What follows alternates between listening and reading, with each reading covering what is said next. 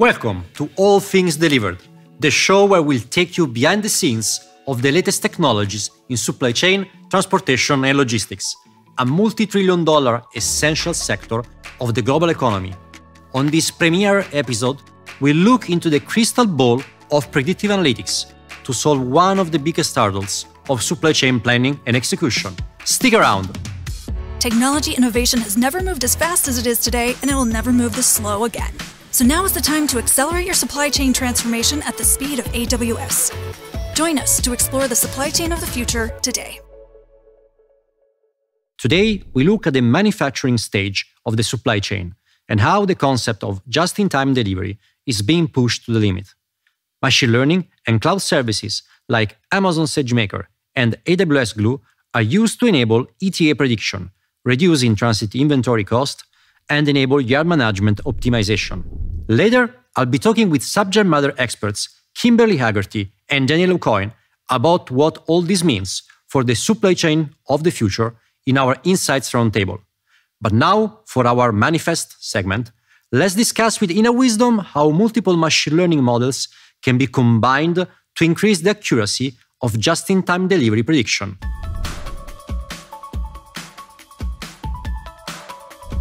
Robin, thank you for being with us today. Hi, you're welcome.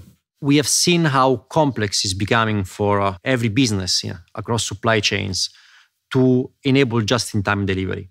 Would you like to share with us how Inawisdom helps customers to address this level of complexity? I think that the challenge is really to drive towards just-in-time delivery in supply chains and distribution chains. And that's, I guess, the primary goal. But to do that, really, there's a number of competing concerns. So I think we want to have really good predictability of the supply chain, be able to predict when things will be delivered with high accuracy that come out of the supply chain.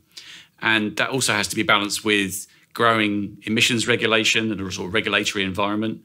And we also want to drive costs out of the supply chain. And those things can be kind of two sides of the same coin as well. We have been working on this together for a couple of years by now. And we have also seen how important it is to match industry experts and practitioners with data scientists. So, for instance, having trackers and yard managers explaining to data scientists what is the insight that they need to extract from data.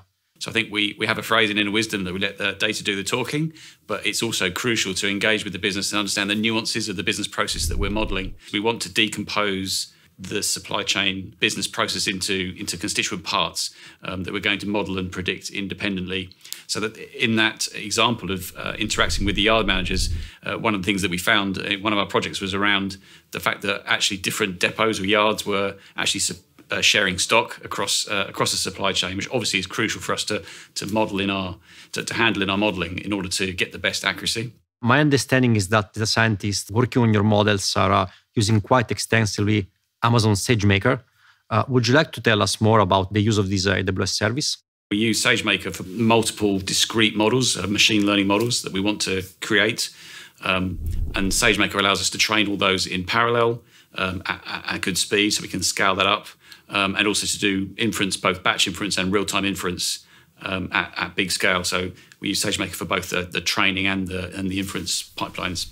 Which kind of data, which kind of raw data you are ingesting? One is the shipment plans, so the plan of how goods will flow through the supply chain, what routes they'll take. And that's quite slow-moving data, like every time there's new goods to move.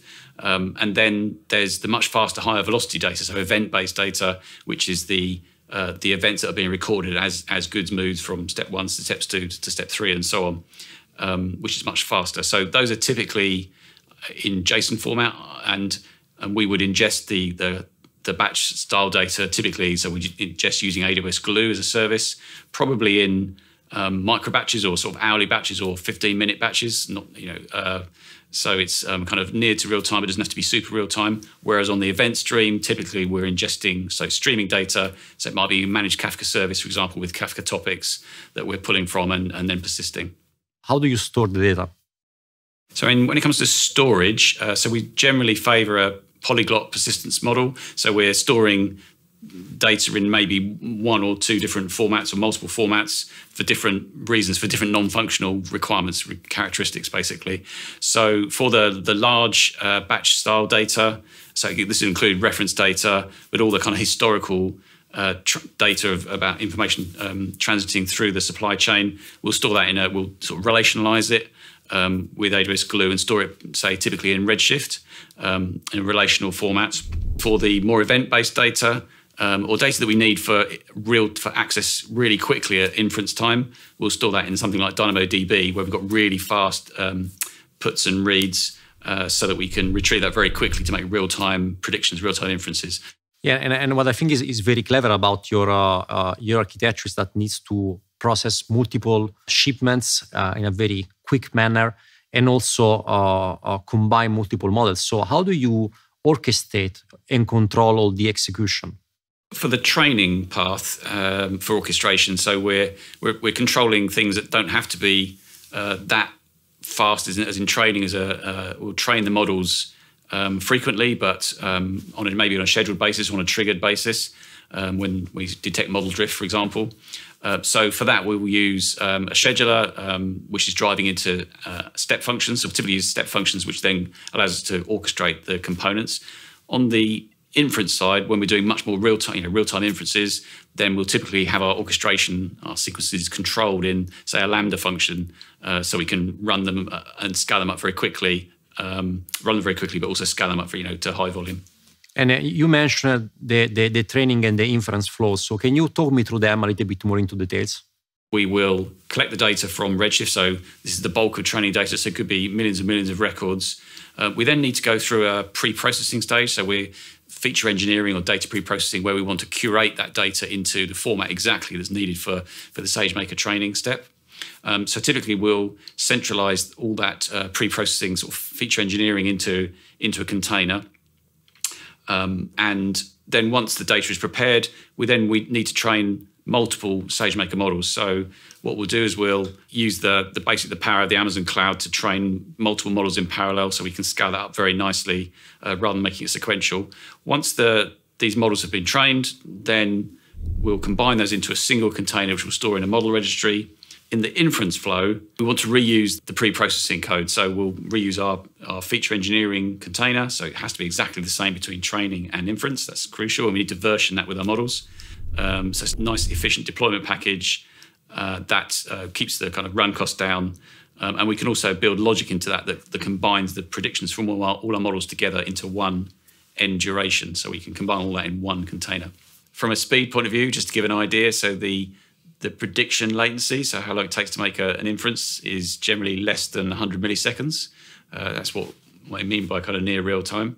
From a business impact point of view, which is the real key metric, what we've managed to achieve with our customer in the global automaker in North America is we've managed to achieve an accuracy improvement of 45% on the prediction of the day that the goods will be delivered, and that's compared with the previous kind of non-machine learned based approaches.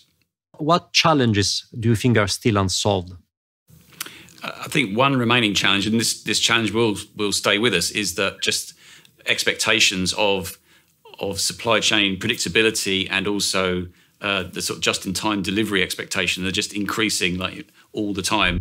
So there's a need to continually improve the accuracy and predictability of these of our models. And then a kind of much more practical challenge is that supply chain data, sometimes it's manually collected at various steps, in a depot, for example. So data availability and just getting access to data can sometimes be a challenge, although that's a diminishing problem, but one that's kind of slowly playing out, I would say. So what are the opportunities that you see at the horizon? Yeah, so I think that then once we've built these models, these SageMaker models that we're combining, then this gives us a great tool to then take it to the next level and basically move into prescriptive analytics, where we can run what-if scenarios through those models. What happens if this disruption happens in some point of the supply chain? How will it behave? So essentially like a digital twin strategy. And also essentially get insights as to how to improve our supply chain to make it more robust and run those through the models before we make changes in the real world. So I think that's the kind of next level of business optimization of the supply chains that this then enables. Robin, thank you for sharing your insight with us, and we look forward to bring to our customers together these models and prediction capabilities. Yeah, you're very welcome. I have here with me Kimberly Haggerty from the line of business point of view and Daniel O'Coin from the technology perspective. Thank you for being with us today. So, Kimberly, we have seen how helpful is Inawisdom in delivering more accurate and quicker prediction in terms of just-in-time delivery. We're talking about 45% increase in accuracy. If you look at the way manufacturing is set up and designed today, it's highly synchronized and often moving flow lines across multiple different production lines. So getting that higher visibility and that higher accuracy into prediction really makes you get the right part to the right place at the right time in order to get that continuous flow, improve productivity, and obviously improve output to the customer. And what really enticed me about the approach of Inawisdom, and I think is very clever, is their way of breaking down a big prediction problem into sub-problems. So they are using what I would call fit-for-purpose models. And basically, this is just smaller machine learning models that are solving a small business problem, and it's solving it well.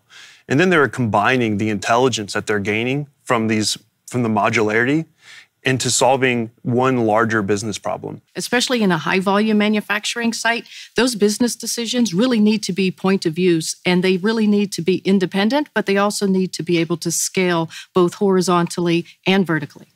I totally agree with you, but I also have to say that this entails a substantial level of complexity in terms of managing thousands of shipments in parallel and doing prediction on multiple modes of transportation. So the correct way to do this is using a fully managed machine learning operation process and mechanism. So you look at all the manual decisions that are made today, being able to self-learn and continuously optimize those decisions now allows you to automate and really scale and provide a larger scope and impact of those decisions from a machine learning standpoint. This is going to provide a couple of things. So Amazon SageMaker will allow you to automate your workflows and allow you to keep track of your data, your code, and related artifacts. It's going to allow you to build out continuous integration and continuous delivery pipeline. And finally, it's also going to allow you to automatically detect bias in your models. So we have seen how just-in-time delivery allows increased throughput and productivity, how you need to achieve this by breaking down a big problem into more manageable, small machine learning models, and how machine learning operation should be the tool that allows scalability. Thank you for joining me in this first roundtable of All Things Delivered. At the end of each episode, we'll provide you with key takeaways, some tips. So let's get to it with today's focus on manufacturing optimization. First, look ahead. You might consider to adopt machine learning to increase the accuracy and the speed of predictions. Performances of even complex multimodal supply chain networks can be made more predictable. Second, you might want to work smart, not hard.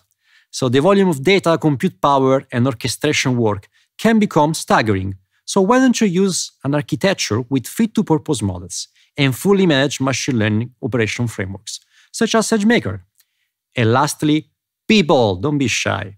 Once you have good quality data, a combination of well-trained models and automated orchestration, why don't you think about building prescriptive analytics and assisted decision-making tools? I hope you found this first episode insightful.